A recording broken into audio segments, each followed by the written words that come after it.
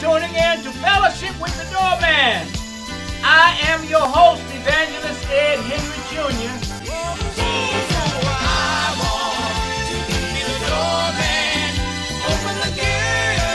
And it's only what's done for Christ will last.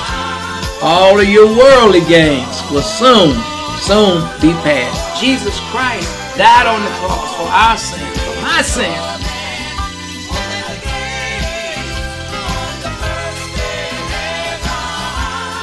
We have to impress God, and the only way that we impress God is by asking Jesus Christ, His Son, to come in to our hearts and speak to the audience out there. You know, they are all doormen and doorwomen. Amen.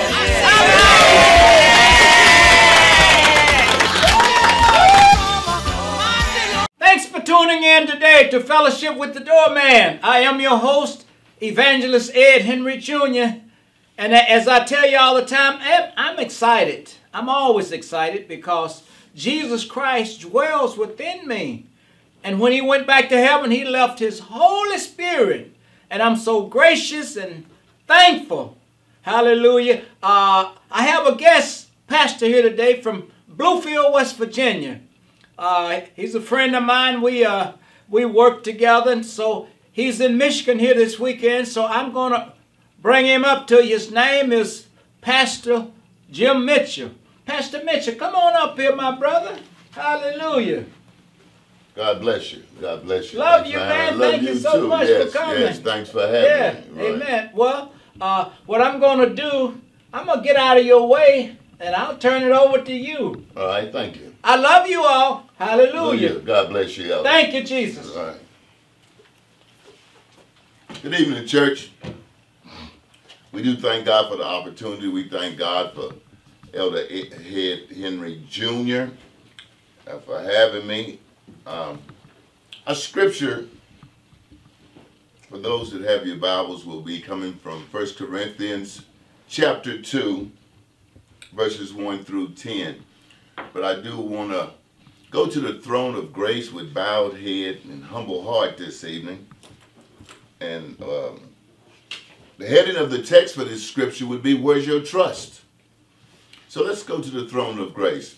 Father God, in the precious name of Jesus, we come to your throne of grace with bowed heads and humble hearts just to say thank you. Thank you, Father God, for last night's rest and early morning rise. This day, a new day, a day we've never seen before or will ever see again. We thank you for the many, many blessings up to this appointed time. We thank you for every house of prayer, every minister, saint, and evangelist that's carrying the gospel of Jesus Christ. We thank you, Father God, that you're protecting those with this virus that's going around. We ask that you bless those that are bereaving and going through bereavement. We ask, Father God, that you touch every minister, saint, and evangelist that's carrying the gospel of Jesus Christ. Touch every nursing home, every hospital, mental institution, courtroom, penitentiary, caregivers, caretakers. We lift the children of the world up to you, Father God, as they go back to church, to school. And Father God, we ask right now in the precious name of Jesus that you pour out a blessing from heaven, good measure, pressed down, shaken together, running over on this service, that you would touch someone out there in the technology world, someone in Detroit, someone in West Virginia, in the world as a whole. And if I fail to ask this evening, Father God, don't fail to grant. In the precious name of Jesus, by the blood of Jesus, we rebuke any demonic spirits that would hinder this prayer coming forth. And I ask and pray that you hide me behind your cross, season my words and bridle my tongue, and have me say or do no more than you would have me say or do. And I'll be ever mindful to give your name the praise, honor, and worship. In the precious name of Jesus, we claim, believe, receive, and count this prayer as answered. Amen. Amen. 1 Corinthians chapter 2. Where is your trust?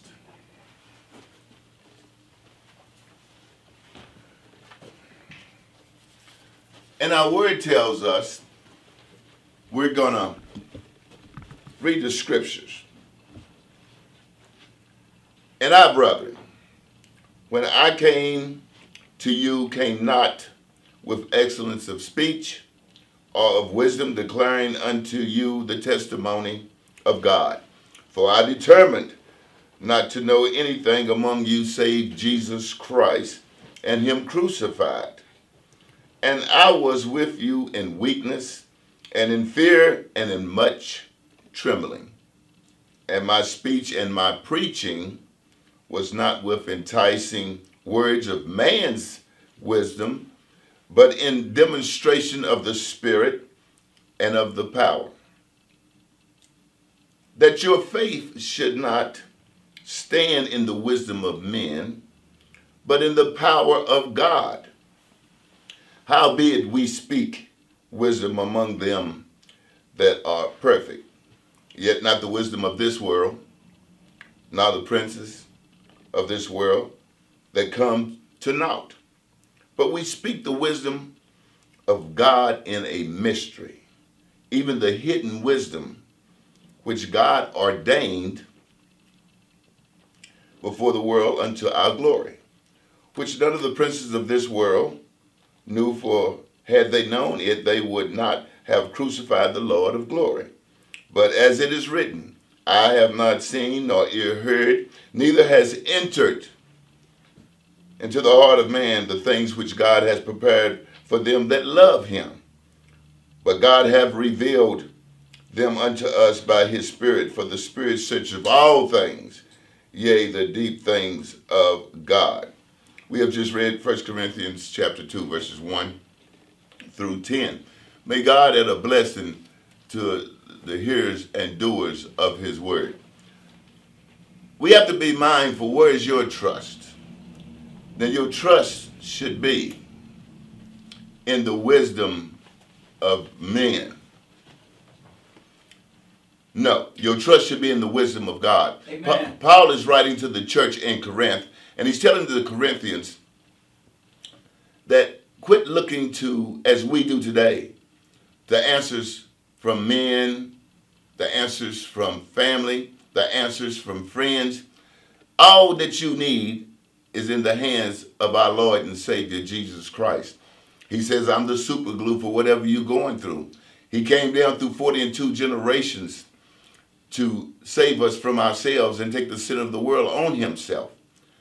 Who wouldn't serve a God that said, you don't have to trust in man. Trust in God. Lean not to your own understanding. And for so long and oftentimes we forget that we have promises that God have already promised. That's why I said in that last verse, eye has not seen, ear has not heard, neither has entered the heart of man great things that God has prepared for them that love him. All you have to do is love God, because he went a step further with that agape love. Agape love is unconditional love. A love that no matter what you've done, no matter where you've been, no matter what you've been through, no matter what your test was, your trial or tribulation, he has said, cast all your cares on me, for I care for you. Then he tells us in Philippians 4 and 13, I can do all things through Christ who strengthens me. So we have to be mindful of that. All things are possible with God. We look to the world for the answers, but God created the world, so he's the answer for the world and his creation. And we don't want to trust in our own understanding. The word tells us the Holy Spirit is our teacher and our guide. That's where you get the wisdom of God. It's by that Spirit that indwells in these bodies being activated by the word of God, by trusting in God, leaning on God, depending on God. Who wouldn't serve a God that said, cast all your cares on me, for I care for you? And then we go to 1 Thessalonians 5 and 17, and it says, three words in that verse. Pray without ceasing. Pray without ceasing. And we have to have the mindset of God. The scripture says, let this mind in me be the mind of Christ. Now, if Jesus, when he was in the Garden of Gethsemane, the flesh part of him didn't want to die for us. He said, Father, remove this cup from me. Nevertheless, Father, not my will, but your will be done. So if we have the mindset of Christ, we're thinking like him, and we're understanding like him, and wherever God has us, we'll be happy. Job even said it. I will be happy where my God has me till my change comes. So in 1 Thessalonians 5 and 18, it says, in all things give thanks, for this is the will of God in Christ Jesus concerning you. What's going on with you is not what's going on with me, but everybody's going through something. Amen. My something ain't yours something ain't mine, but we have to be thankful. It's easy to praise him when things are going good, because praise is what we do as Christians. But we have to be mindful. Not only do we praise him, but when you're going through something, can you still worship him? Worship is what activates God. Praise is what activates God. Prayer is what activates God. So we have to be mindful of the God we serve and what he has done. He says, I'm Alpha and Omega. I'm the beginning and the end. I am the creator. In the beginning. See, this thing started spiritually in the beginning. Before creation, it says in the beginning. God created. It didn't say man. It didn't say mama. It didn't say daddy. God created. So I want to have a relationship with a God that has power over everything. Amen. Now, we have to be mindful that if we look at the scriptures, he also tells us in John 3:16, for God so loved the world that he gave his only begotten son, that whosoever believeth in him should not perish, but have everlasting life. All you got to do is be a whosoever. There's no stipulation. There's no resume. God already knows your resume. Because in Jeremiah 1:5, he says, I knew you before you were even conceived in secret. Now, we want to be mindful of this as well. That your life was preordained before the foundation of the world. God knew where you would go, what you would do, what you would go through. But if God brings you to it, he can take you through it. Amen. So we have to be mindful of the God that we serve. And we have to look at others the same way. God looked past our fault and saw our need. Thank you. We have to look past the faults of others and see their need. The scripture says, where I'm weak and there you are strong, lift me up. Because where God has gave you a certain gift, and he didn't give it to me, use that gift to help me, and I'll use my gift to help you. After a while, there's gifts going around everywhere. Amen. But if you don't use what God gave you, they have a natural term. If you don't use it, you lose it. So we have to be mindful of what we have. He said, I have poured my spirit out on all flesh. So we have the Spirit of God, but that spirit has to be activated. Then you don't see the world in a natural view. You see the world in a spiritual view. You start looking past fault, seeing need. You can see hope. You can see trust. You can find faith. You understand grace. You understand mercy. And you also understand the things that God has prepared for you. This is a day that the Lord has made. He prepared this day. It was grace and mercy that guide us to this day, so far through this day, and will take us on out of this day. If you don't understand grace, you can't understand mercy. Grace is giving us what we don't deserve. Mercy is not giving us what we do deserve. Who wouldn't serve a God once again that said, I have prepared things for you, but he can't give you what you're not ready for? Sometimes when we get into the Word and we get a revelation of Word, I'm challenging everybody out there. Quit reading your Word. The Word of God says not to read, but meditate. If you read the Word of God, you get an understanding. But if you meditate on the Word of God, you get a revelation. The Word tells us in Joshua 1:8, the simplicity of making it through this side of life spiritually, not naturally, is to stay in the book. Joshua 1:8 says, in this book of the law, meditate therein, day and night, to show thyself approved, according to all that is written therein, and thy way shall be made prosperous, and ye shall have great success. Now, in that success, we also have to understand that we have to wait on the Lord. Psalms 27:14 says, wait. First word in that verse is wait. Wait on the Lord, and be of good courage, and he shall strengthen thy heart. And the last verse says, wait on the Lord. Amen. Quit jumping the gun on God. Stay in alignment with God. God gives us a free will. He won't make us do anything, but he desires that we do his will and not our own. So oftentimes, the way we get out of balance or we come to that fork in the road is because we're not listening to that little still voice. When we were natural, you know what we said? Something told me. But when you get into the spiritual, you know the anointing of the Holy Spirit is talking to you because he is our teacher. He is our guide. The word of God empowers us to understand some of how God thinks.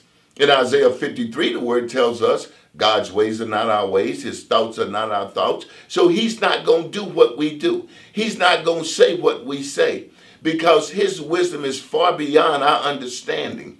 Because if you look at the premise of the creation of the world, what God did was he made a tree. He put the stars in the sky. He sent a virgin, a son, through the anointing of the Holy Spirit. Now, I'm not the sharpest tool in the shed, but I done read the word. I ain't never heard of another man could do that because he's not man. He's deity. He's omnipotent. He's omnipresent. And you have to know who the God is that you serve. But let's keep it 100 in here today. Some people are serving another God, the God of this world. Because there is a God of this world, and his name is the adversary. His name is the devil. His name is Lucifer. He got kicked out of heaven. Took a third of the angels with him. And he does not like you. His job is to kill, steal, and destroy. And he's good at it. He's been doing it since the beginning of being cast down. So he's been doing this before Adam and Eve. So he's been doing this because he does not like us. Man. He was jealous when God created us. And so what we have to be mindful of, there's somebody out there. If he can't get you, he'll get your children. If he can't get your children, he'll get your siblings. If he can't get your siblings, he'll get your cousins. So we have to be empowered by the word. Activate that spirit that indwells in these bodies. Tell a dying world about a living God. Ask somebody to be positioned in your path. Petition God. Say, Lord, send somebody by me where I can tell them what they need to do to be saved. Romans 10:9 tells us, confess Jesus Christ as Lord of your life and believe that God raised him from the dead and you shall be saved. It didn't say might. That word says shall be saved. So we have to be mindful that we serve a God that only wants the best for us. Amen. Because he sent his best down through 42 generations. And that best was himself because he put on flesh and walked among us.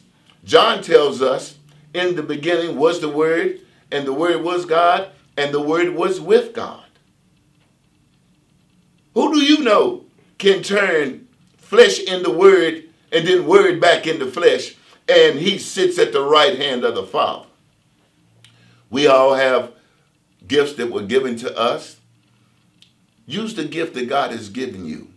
Don't waste that gift. Pass it on to somebody else. Because if you're serving God, your children will serve God. Yeah. If you're trusting God, your children will trust God. If you want God to open up your understanding of his word and his will in your life, and if you praising and you worshiping and you believing without a shadow of a doubt, Hebrews 11:1 tells us, now, the first word in that verse says now. Now faith is the substance of things hoped for and the evidence of things not seen. I can't see it, but I believe it's coming because God said it and that settles it. But faith without works is dead also in that chapter. And it says also in that chapter, without faith, it is impossible to please God. So we want to be mindful of what it takes to please God. God is happy when we lean on him once again and trust on him and look to the hills from whence cometh our help. All of our help comes from God. We can't do nothing without him. We can't walk without him. We can't talk without him. We can't breathe without him. And one of the promises, he's made many, but one that sticks with me is he has said that I desire that you would have life and have it more abundantly. And he also said that I am the truth, the way, and the life.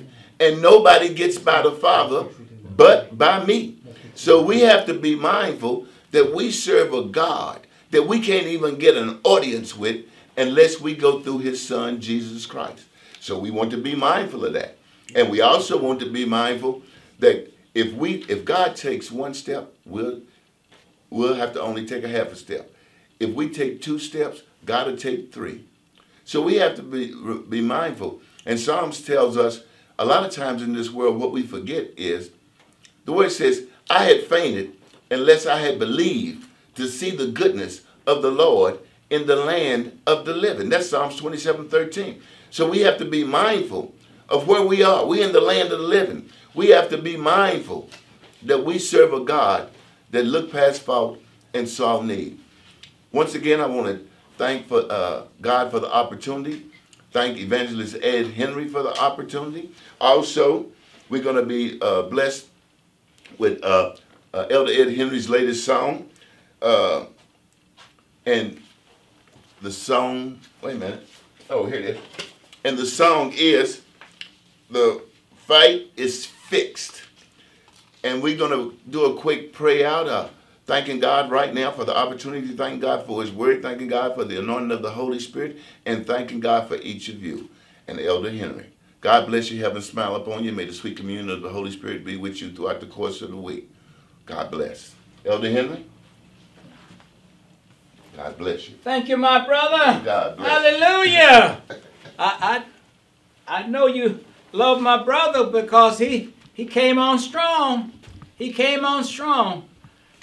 Brother Mitchell, Pastor Mitchell, I thank you so much for coming from Bluefield, West Virginia. Thank you. Had some shout outs from McDowell County and Bluefield. Peggy Wilson. Thanks, Peg. Reginald Best, all the way from Excelsior High School. Naomi Jesus and Michelle Hargrave. All right. Hallelujah. You know her, don't you? Yes, sir. Yes, sir. Sister Gloria Berry. Thank you. I thank you all so much for tuning in today to Fellowship with the Doorman. I'm going to do my latest song. It's called The Fight is Fixed. The fight is fixed if you know Jesus Christ as your Savior. Come Amen. On. If you know Jesus, the fight is fixed. Thank you, Jesus. Hallelujah. The fight is fixed from Genesis to Revelation. All you gotta do is read your scripture. The fight is fixed from Genesis to Revelation. All you gotta do is read your scripture. Listen, don't take him for granted or take his name in vain. Jesus is the one who went through all the pain. Eternal life in Jesus comes when you trust him. You show his love, you spread the word, you arm the danger. That's what the Bible says. Read it! Woo! The fight is fixed from Genesis to Revelation. All you gotta do is read your scripture. The fight is fixed from Genesis to Revelation. All you gotta do is read. Let me tell you this. Little David slew Goliath, a mighty man. Goliath didn't fear my God, he didn't stand a chance. The walls of Jericho came tumbling down. After 7 days with a mighty shout, they walked around. Walk on. Walk on. Hallelujah. Don't take him for granted or take his name in vain. Jesus, the one that went through all the pain. All the pain. David slew Goliath, the mighty man. Goliath didn't fear my God. He didn't stand a chance. Didn't stand a chance. He didn't. Fight is fixed.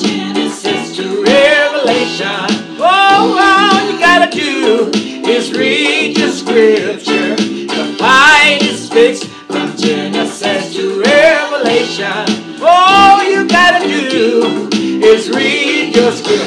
Woo! Don't take his name in vain. Jesus is the one who went through all the pain. Eternal life in Jesus comes when you trust him. You show his love, you spread the word, you arm the dangerous. That's what the Bible says. Read it, y'all. Woo! The fight is fixed from Genesis to Revelation. All you gotta do is read your scripture. The fight is fixed from Genesis to Revelation. All you gotta do is read your scripture. Little David slew Goliath of man in vain. Jesus is the one who went through all the pain. Eternal life in Jesus comes when you trust him. You show his love, you spread the word, you arm the dangerous. That's what I said now. The Bible said that. Woo!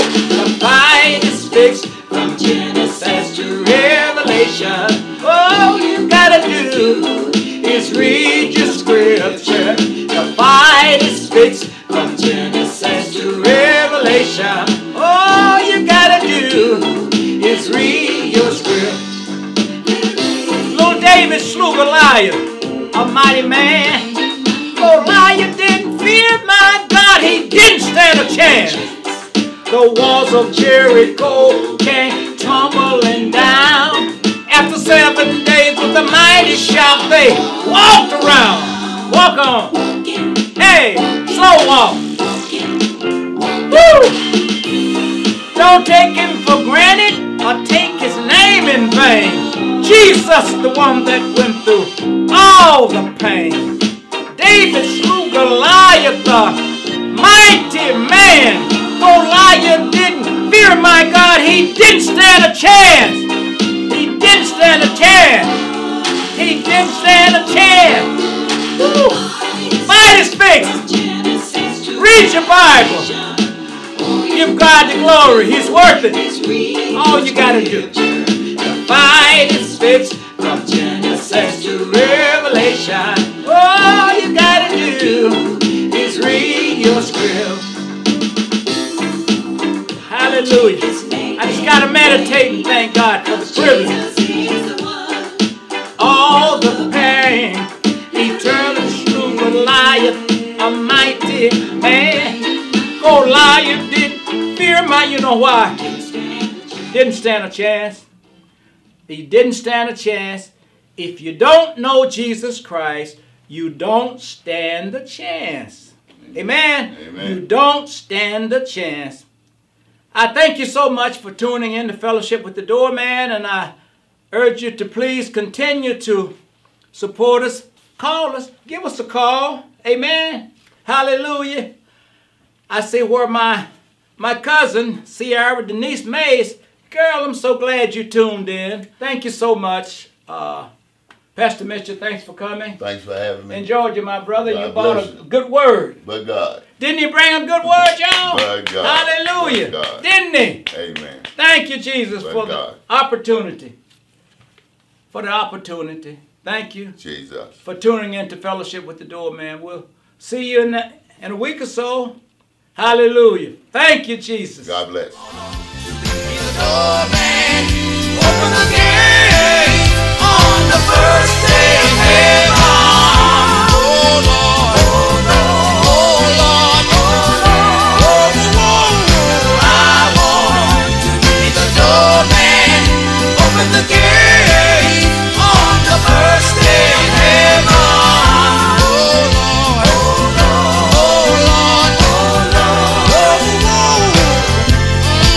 Now listen, ain't nothing down here.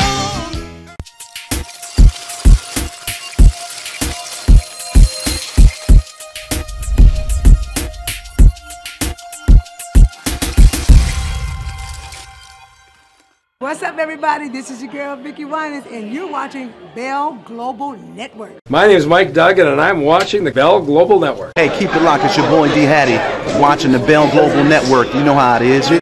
Hi, I'm Charlie Langton, and you're watching the Bell Global Network. Hi, this is Martha Reeves, and you're watching Bell Global Network.